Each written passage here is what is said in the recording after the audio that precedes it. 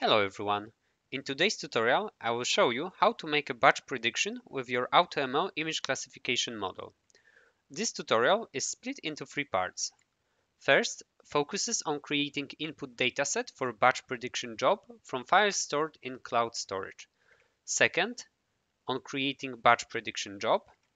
And the last one, on transforming raw file results from batch prediction job into tabular format.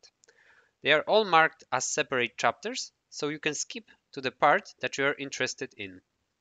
It's also worth mentioning that I will be working with the Lemon Quality Classification model, which I created in my previous tutorial. Okay, now we are ready to jump to the first part. Let's start with understanding how the input file should look like. So here we are on the official Google documentation, and as you can see, the input data requirements section says that for the image classification models, you can use a JSON lines file to specify a list of images to make a predictions. And here we can see one of the examples. And actually, only this first part content is required, as it actually stores the address inside of the cloud storage. And the second one, this MIME type, is optional. So now let me jump to the cloud storage. And here I have my folder where I have all images that I want to store. So in order to create input file, I will have to take from each of this file this gsutil URI. And of course, we won't be doing that manually, but I will show you a code which can easily do this. So let's jump to the Vertex AI workbook and do it. So first, let me start with importing some necessary libraries. I'm also creating a client, cloud storage client and bucket. And inside of this bucket, there is this folder, which I showed you seconds ago. Now let's use this gcloud storage ls command to get addresses of all files with the file JPG extension from GCP to CSV file. So let's do it. So it will create this images URI CSV. So let me click and open that. And as you can see, I have a list of all files from my folder and the corresponding addresses. So now let's create a data frame from this CSV file. Now let's create a list with GCS addresses of images. So we actually only want the first part of our data frame. And now we'll use this path list. So this holds all the addresses, and we'll use that in that list comprehension to create an input file according to the requirements. So let me run this. Let's save the input file locally. So I created input file.jsonl. So let's double click on that and see how it looks. So yeah, we have it according to our requirements. And the last part is actually that I will export this input file to the cloud storage. So let me do this. Let me go back to the cloud storage. And as you can see, we have our input file. And this is what we'll be using in the next section. All right, so I'm inside batch prediction notebook. And here I will show you how to create a batch prediction job. So first, let me just import the Vertex AI library and initialize the connection. Next, I need to get the model that will make a batch prediction for us. So for that, I will use the model ID. And you can get your model ID, of course, from the Vertex AI. So let's go to the deploy and use model registry. I have just one model and only one version.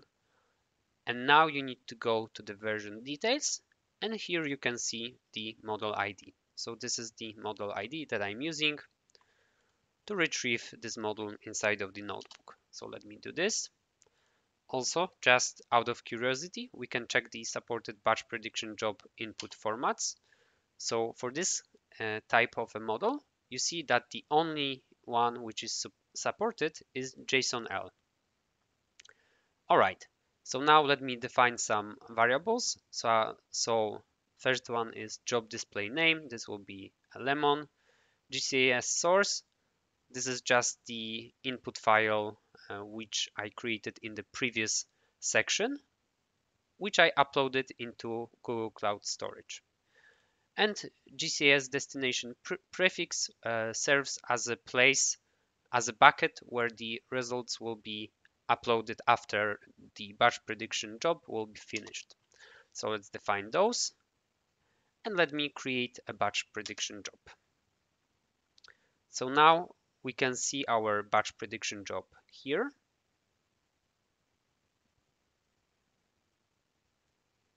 So as you can see, it shows us that it has 2,528 images to score when it was started. And if we go back, you can see its status and it will be slowly scoring all the images and we'll get back there once it's finished. Okay, so the job has been finished. You can see that it took around 30 minutes and it was successfully finished. So now we can go to the notebook.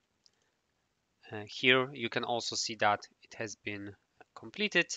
Now let's get the job output folder, and you can see that's inside of the bucket that I specified here in those argument code section. So let's go to the cloud storage, and you can see that inside of this bucket we have this folder prediction lemon quality model and then some unique string with a date. Let's click it, and here you can see we have all the files with our predictions. Right now what you can see is one of the files with the results from our batch prediction job. Each line in this file is a separate prediction. First, we see the scored image address, and then we have the prediction scores itself. So let me scroll all the way to the right. So values in the display names array, we have array here. They correspond to the values in the confidences array, which means that, for example, for this first image, we have the biggest confidence or the biggest probability, which is roughly 99% for the good label. So this is actually what we are predicting for this example. In the next one, we have a very similar score, but for the bad label. And this continues throughout the entire file. And of course, JSON lines file can be very helpful, but we would like to get our predictions into tabular format. So right now, I will show you how to do it. So for that purpose, I will be using the transform predictions notebook. And let's go through the code which is inside this notebook. So first, let me import required libraries and define the cloud storage client. Next, I need to get the batch prediction job in order to work with it later. So what I need to get is its job ID. So let me go to the Vertex AI, go to the batch predictions, click on the one that we run, and let me copy the ID and paste it there. So this is how we can retrieve our batch prediction job. Now I need to get the job output folder, which is called like that. And this is together with this part, which refers to bucket and the fact that this is inside of the cloud storage. So now I need to create a prefix to filter the blob. So what I'm basically doing, I'm removing that part which is responsible for the bucket address. And what I have is this string which shows me, which basically gives me the name of the folder. And in a second, I will show you how we'll be using that. And the next step here is to define cloud storage client and bucket where the results are stored that we want to transform. And now let me create an iterator, but I will be listing basically files which are inside of the selected bucket, but I don't want to have everything from this bucket, because as you can see here, I have not only the predictions, but also folder with images to score and this input file. So that is why I'm using prefix to filter this bucket. So let me show you all the files with the predictions. So here we see all the names, and this is in line with what we have here. That's great. Now I want to show you a few of the predictions to generally show you the format, which we already discussed as well. And now I have this longer chunk of code, which basically does all the work. So here, first I'm creating placeholders for prediction results. Next, I'm iterating over each file in cloud storage. So we have like 10 files to iterate through. I'm downloading this data. And next, I'm iterating over each prediction in that file. And I'm appending that basically to the specific array that I created. So let me run this. It was very fast and successful. So now let me create a data frame with those results.